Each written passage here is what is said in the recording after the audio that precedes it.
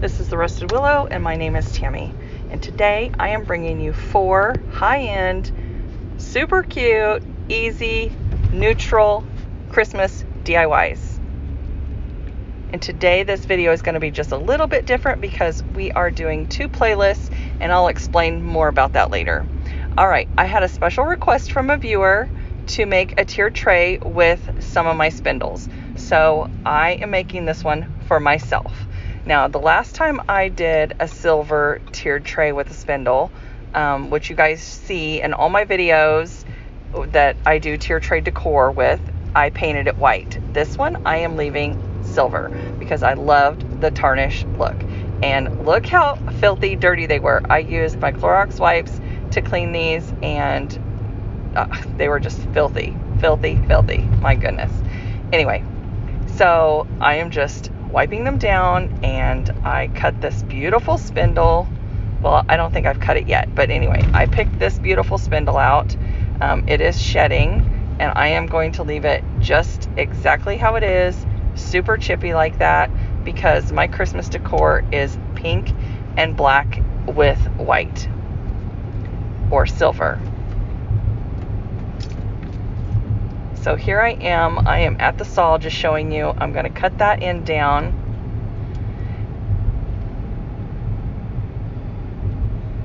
And this one goes perfectly to plan. Now the other end had like a square piece on it, and I put this in slow motion. So this is to warn you guys, be mindful of what you're cutting through. I seriously thought this was all one piece. I had no idea, but it goes flying, and my husband scolded me, and anyway, it was a whole thing. He said I might not be able to use the saws anymore because of this right here. So yes, it went flying because there was a screw in it, but I couldn't see the screw. I mean, it was inside of the spindle and inside the corner piece. So how did I know I was supposed to take it apart? I don't know. Anyway, I couldn't decide which spindle I was going to use. So I cut down 3 different ones to kind of get the sizing on them. And then I clear coated all 3 of them with my Rust-Oleum 2x flat sealer. And now I am just marking the center with some painter's tape, because I am going to take a drill.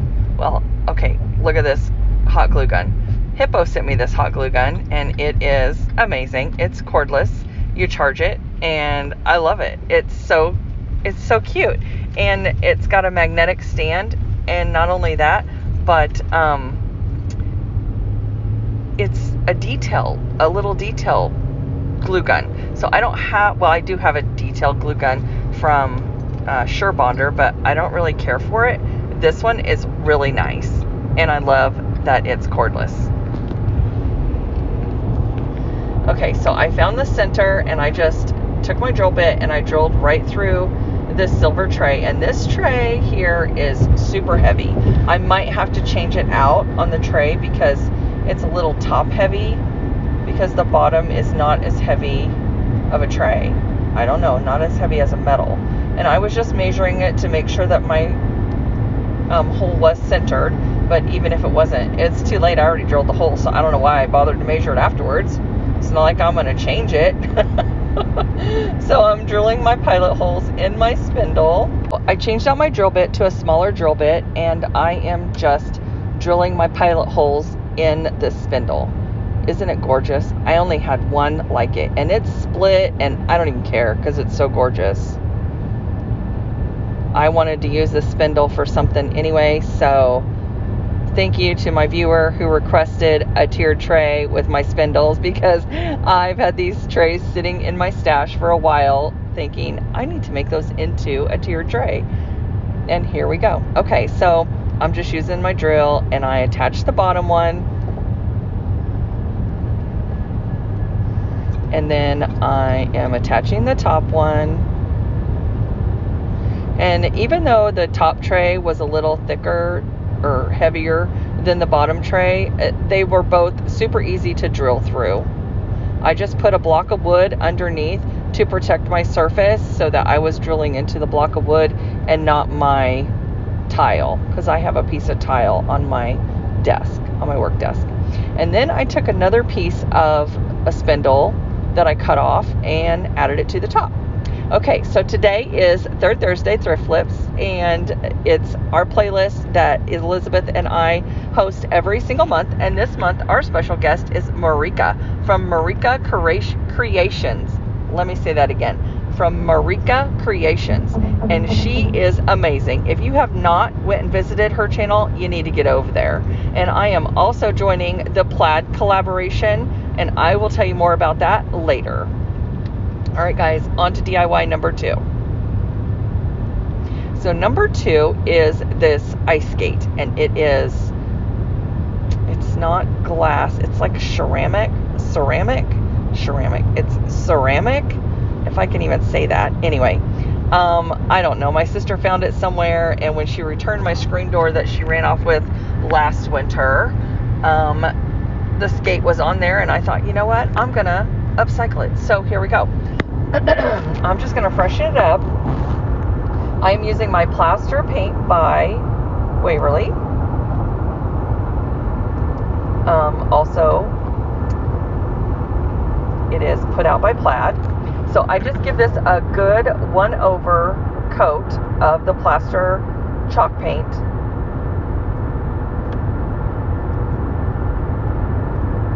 And as you can see, it's got some snow on the sides and on the heel. It's like glittery snow, and I know I'm painting over it, and that's okay. I'm gonna fix that here in a little bit, and I will show you how I do that with an amazing Plaid product, honestly.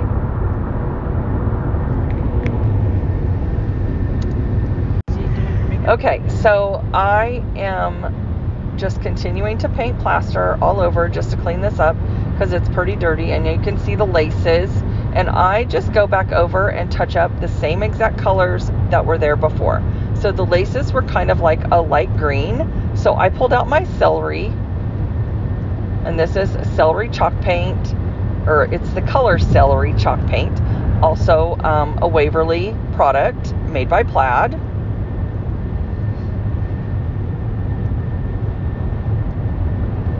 And I just go over and I use my detail brush and I paint in the laces, and it looks stunning. I love it. So it's very light in color. I didn't want bright colored laces because we are doing neutral decor. So I'm just putting on this light green onto these little laces. So pretty. So while you watch that, let me tell you about the Plaid collaboration. So the Plaid playlist will be posted on Friday.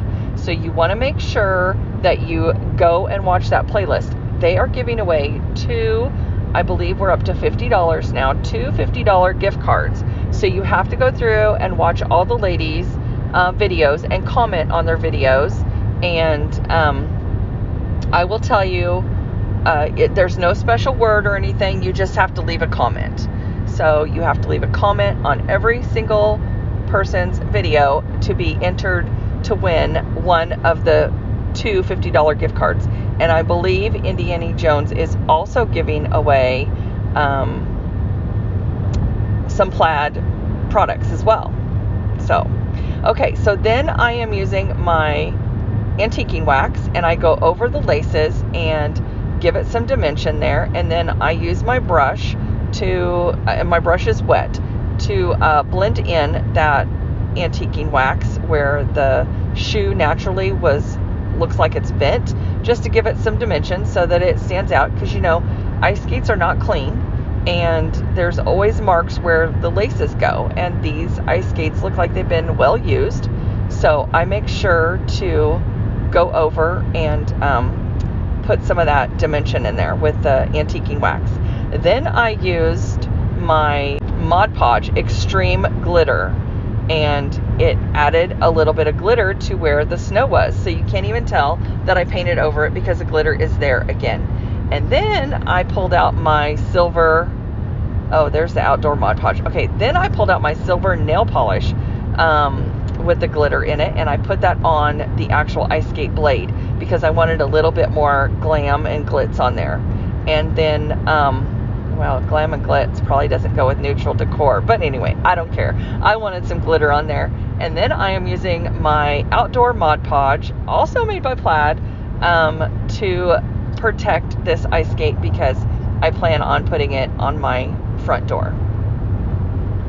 And here we go. It's all done. I hope you can see the glitter and just a little bit of bling on there. It looks amazing.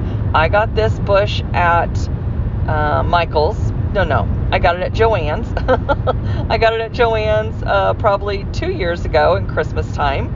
And I am just adding some greenery from Joann's, and then just some greenery, the little white picks, the curly cues that I had in my stash. And that just finishes off this little ice skate beautifully. And I love it. I hope you love it too. All right, DIY number 3. Okay, so for this DIY, I got a whole bunch of these little hoops. They were like 25 cents at the thrift store. And I got the doily also at the thrift store. I believe it was a quarter, maybe 10 cents. I don't know. It was super cheap. And I put these two together and I made it tight, and I just pulled it around the back to tighten it up just a little bit more, because I want it to be nice and tight in there. And then I took these, one of these wood cross die cuts from Dollar Tree, and I painted it a blue color, and I didn't like it. I painted it dusk and I didn't like it, so I'm going to go back with moss, and only because I'm keeping it with like the greenery theme with the other projects that I'm going to do here. So I think it matches better with the moss color. I'm sorry, it is not moss, it is sage. I used the color sage, the New Waverly color sage. Okay, and then I glue that on there with my new Hippo glue gun. That was so nice of them to send me a glue gun. Anyway, so I am just cutting up this greenery, and I'm going to attach it across the top.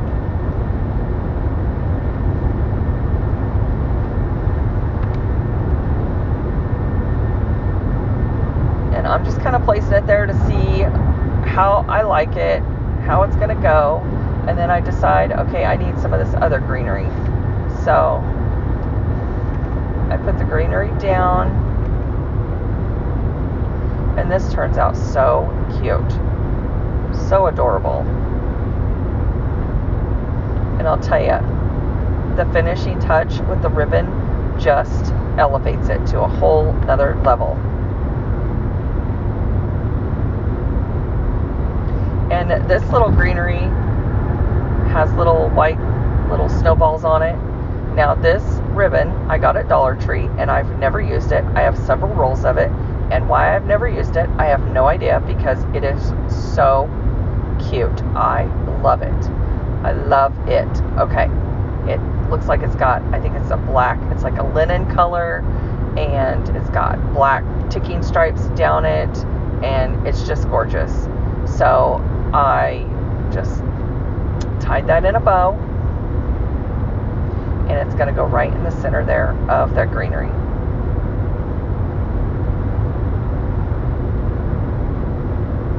And there you go. I used some of my stash.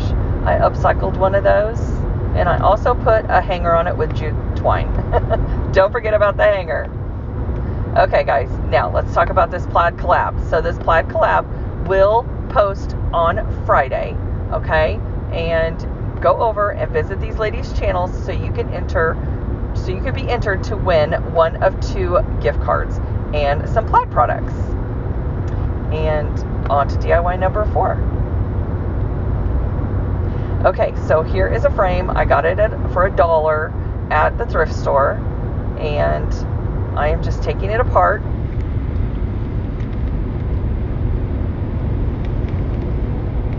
I use my Cricut tool to take it apart. pry it open. Figured it would be a cute little frame for my tier tray that I just made. So all these products are going to go on my tier tray except for the ice skate, of course.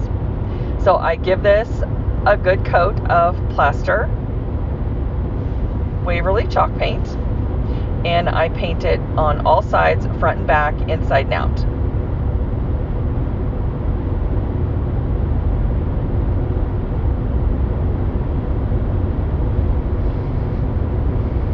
I give it 2 good coats,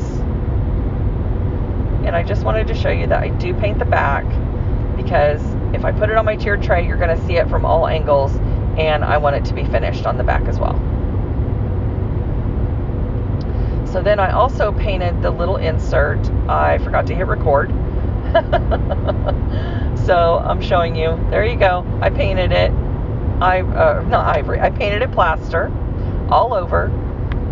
And then I am using my Mod Podge. And I emptied my Mod Podge bottles into that little squeeze bottle. I love that. That outdoor Mod Podge was so thick. Now, I don't know if it's supposed to be that thick or if it's not supposed to be that thick, because I've never used it before, but man, it was super thick. So I put my Mod Podge in that little squeeze bottle there, and I just Mod Podged on this, it's like a music sheet, and it's Oh Holy Night, and I just downloaded that from Google. I tea stained this music sheet so that it would be more vintage looking.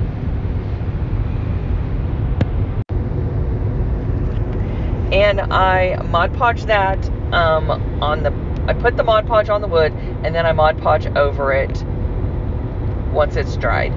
And that's how I don't get any wrinkles in my Mod Podging. The Mod Podge is also made by Plaid. I just need to point that out. And then I take some of this greenery, and this greenery is actually cattails. It looks like cattails.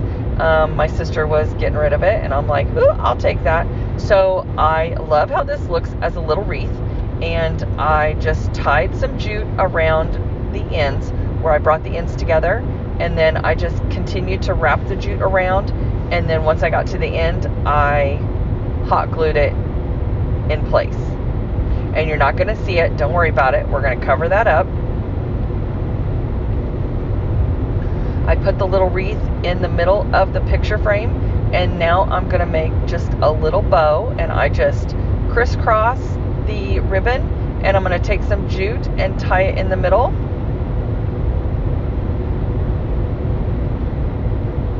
To make a cute little bow. I've never made a bow like this, and actually it worked out pretty well. I normally tie it like a shoestring, and I dovetail my ends. I do that on all my ribbon, and then I just glue that to the bottom of the wreath, and then I also glue the wreath onto the frame. Now, I guess I didn't show this, but I did go over the frame and distress it a little bit with black chalk paint, also made by Waverly. Okay guys, don't forget, this is Third Thursday Thrift Flips. That playlist will be linked down in my description box below, as well as in my comments. And don't forget to go over and visit Marika and Elizabeth's channel, as well as on Friday, I will be in the Plaid playlist as well. So I will have that listed down below in my description box once it goes live. And then if you go over and watch those ladies' channels, you can be entered to win 2 gift cards. And I believe they are going to be worth $50 a piece. And also some Plaid products. Now, I had a viewer comment that they didn't like my video moving in my final reveal, so I just took still photos this time. So let me know what you think. Do you like the still photos? Do you like the video? I don't know which one looks better, so I thought I would just try it this time, just to do something different and see if you guys like this better. If you don't like it better, let me know. Also, let me know which product or which DIY you like the best, because honestly, I can't choose. That tier tray is gorgeous, and I'm not painting it. I'm leaving it as is with tarnish and all, and I love how these little DIYs turned out. That little frame is adorable. That skate is I can't wait to put it up on my door. I don't know who's ready for wintertime, but it's 104 degrees here in Kansas. So fall can come any day now. I'm ready. I love summertime because I love the water, but this heat is ridiculous.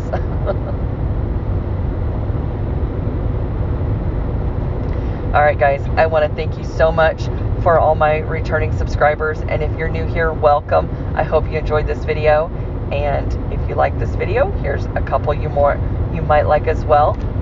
And I will see you guys in the next one. I hope you have a fantastic weekend. Take care.